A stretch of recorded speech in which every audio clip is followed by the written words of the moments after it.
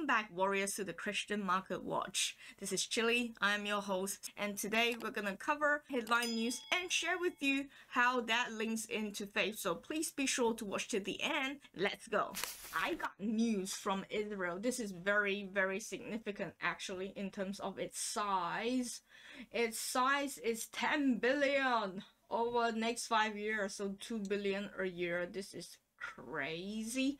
But what it is, Israel is signing a historic trade deal, really, with its longtime enemies. As you know, historically, Israel is God's people, and these two families have never gotten along together. They used to be brothers, but it's hard to eat a meal when you have two sides trying to eat each other, really. So this is why this is significant, and this is a crazy thing. This trade agreement is the largest ever between Israel and any Arab country, and yes, and last year the trade between them, despite infighting, is 885 million. It really tells you what's actually running the economy there. And from my take, what we're seeing in the world at the moment is a very, very bifurcated economy. So increasingly, we know US is currently in power, and that dynamic is changing. So there's another power rising at the moment, the China, and countries are starting to shift their alliances. We are increasingly seeing places like China, UAE, India, they're starting to form a little alliance on the side, and they are saying, okay, let's trade using our own currency rather than the US dollar, which has been, predominantly how we buy our petrol, our fuel, our grains, commodities. So this is rising, and it's increasingly become stronger and stronger as US really, to be honest, is really starting to weaken, as we see in the economy with all this inflation news at the moment, and them also spending a lot of money on war worldwide. So for me, the fact that Israel is trying to be part of that side of the alliance, honestly, I don't think it's gonna go well for them. I hope it doesn't run into a lot of trade deficits in the end. I'm not trying to put Israel down, but historically, God wants Israel to be a separate nation for himself. Right now, we know that most of Israel, most of the Jews are seculars, and they don't necessarily believe in the original God that led them out of Egypt, crossing the Red Sea, signing the Abrahamic covenant with them. A lot of them don't recognize that or put any significance to that. They call themselves secular Jews, but a message out to the Jews right there, and I'm saying this from a position of love because I actually attend a Jewish Messianic shul, a congregation. So out of love, I really want to say, Israel, unfortunately, this is not gonna go well for you.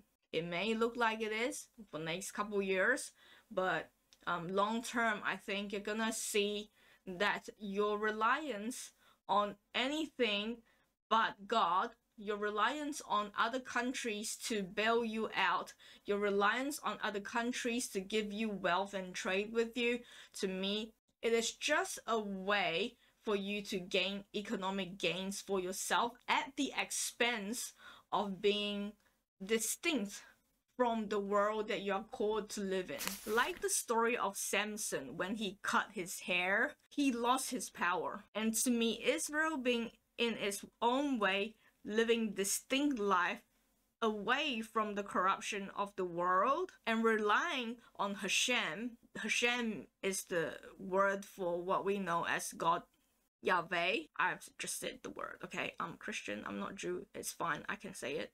Yahweh, or Yud Hey Vav Hey, if you want to take the vowels out. Unless you turn back to Yahweh, it's gonna be very, very hard for you to find a standing on this world, and I mean it, because you don't understand that right now the actual ruler of the system is him. The whole global economy that we just talked about today.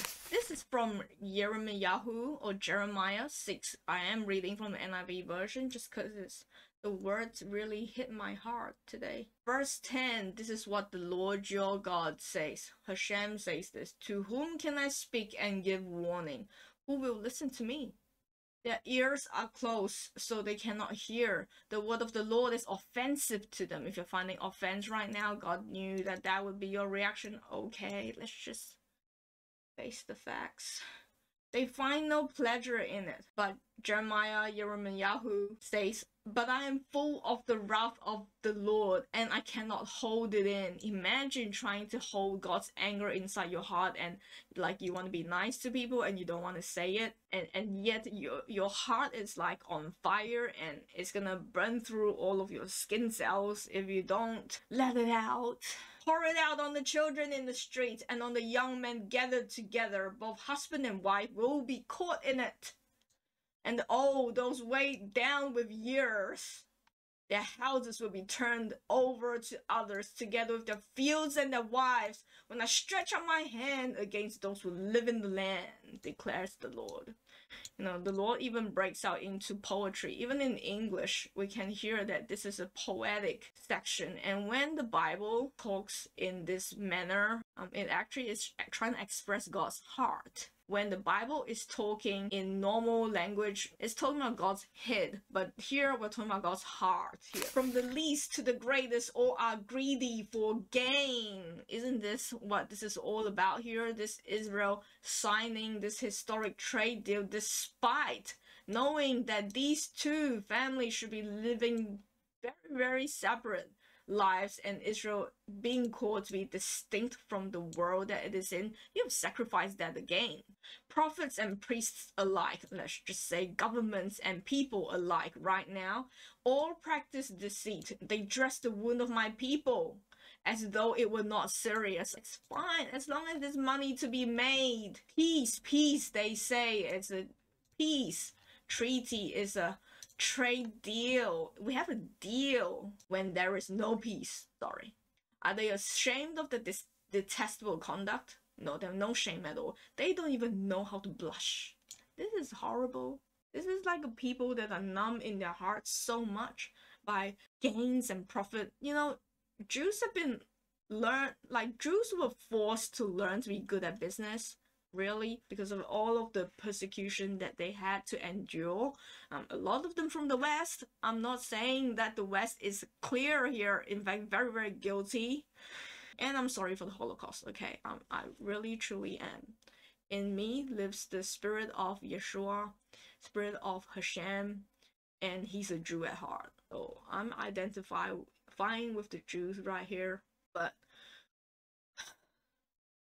the Lord gave you a way to be good at business, not so that you can get your gains for yourself, but so that you can survive in this economic world and rely on Him. Mark my words, and actually this is the Bible's words, there will come a day when all of these alliances will backfire on you to the point where the whole world will be against you if you don't think that anti-Semitism is a problem at the moment. It will be so increased such that everybody look left, look right, up, down, forward, behind. Everywhere you see, there will be people, nations, alliances against you to the point where you have no other choice but to rely on Hashem, and that's when He will come to rescue you. Until you recognize that God's covenant with your country is still intact and in place, you have a treaty with God happening where you are the weaker party, and you have to fulfill your obligations of that treaty. Unless you realize that your country is in for some seriously chaotic and troubled times, and your people will suffer. This is what the Lord says: stand at the crossroads and look, ask for the ancient path, ask where the good way is and walk in it, and you will find rest for your souls. God doesn't want to destroy you. No, no, no, no. Because of human evil and false religion, the Holocaust happened, okay? And I'm very sorry about that, because I also attending the Reformed Church, and That's the bit that they don't recognize. They don't recognize that the ancestors, because obviously I'm Chinese, I'm not even Jew or anywhere near where Martin Luther is. And I'm very, very sorry for the hurt we have caused you as a reformed community. We were just trying to get back to the Bible, but we kind of lost hope because you guys are usually quite stubborn people, which is actually good in a way, okay? It's good to have an opinion, and you have chutzpah, and that's really good. But that chutzpah needs to be on the right side of God's treaties with you. And I point to watchmen over you. God wants the best for you. He doesn't actually want to, for example, exert an authoritarian reign on you. What he actually does is just try to point you to the right path so that you can be rich. This is not what he promises to other countries. But if you ask for the ancient paths and ask where the good way is, I would say Deuteronomy, Leviticus, you have those in your book, in your Tanakh, and you can read it, right? Ask for the ancient paths, ask where the good way is, and walk in it. And God's purpose is that if you walk in it, you will find rest for your souls. I'm getting very emotional here. But please don't be one of those people that say we will not listen. Because here you are, I am bringing disaster on these people, and the fruit of the schemes, because they have not listened to my words and have rejected my law. Your burnt offerings are not acceptable. Your sacrifices do not please me because you don't do them from the heart. And you don't recognize the Mashiach that has already come once, and he will indeed sit on David's throne. But he needed to come and deal with you and my sin as the first issue first. That's why he came the first time. And he died on the cross for you and me. Hashem actually put on, like my coat here, the garment of flesh, so that he could be one of us, one of you. In fact, more you than me, because you're Jewish blood. To die for these people that he loves. You, the Jew. And once he has sorted that problem out, the second time he will come, and he will come with chariots, horses, and army, and take reign, and take vengeance over the enemies who didn't want him to be king the first time. Mark no words, it will be Jerusalem, it will be David's throne. And for the Christian believers and the Messianic people who are Jews, who are hoping, and also the Gentiles, Gentile being by blood, non-Jew, I don't mean pagans, which is a different thing. And for all of us here, until the kingdom of this world is become the kingdom of our Lord and our Lord Yeshua, these troubles that we hear, inflationary pressures, extreme fear, volatility in the markets, and a lot of Marxist, communist, authoritarian tribe trying to take control of the world, because when the world is weak, a strong man and an invader will come and take it over. And we know behind that is none other than the devil, the adversary to Yahweh himself. But Adonai has a plan. He has a plan, and he's swiftly bringing that about to happen. Nothing in this global economy is happening outside of him. And I just want to share that with you today. I kind of feel like in today's climate that is very, very important for us to even recognize that what's happening in the finance economy is not aside from his will. His will is let the world go in the chaos that it brought itself upon. He didn't cause it, but we brought it upon ourselves, okay? And like, if you want to live life without me, just go ahead and run the world yourself. I'm just gonna sit back here and let you run. But I will let you know that how you're running it is gonna bring you to your ultimate ruin. That's when I'll institute my kingdom. That's his point of view right here. And I hope that you and I really take heed. And for everyone who has hope in the Lord, and for everyone who's suffering through this pain, this suffering, this inflation, this hurt, this loss of lives, loss of economic power, I want to say there is reserved a day when God will restore and establish you firmly, like we were reading yesterday in the Bible. God bless you, and I hope that this has helped you and encouraged your heart and brings you a really clear perspective of where the whole world is, especially its spiritual reality, because together we can be informed and we can stay vigilant and alert. Stay vigilant. God bless you.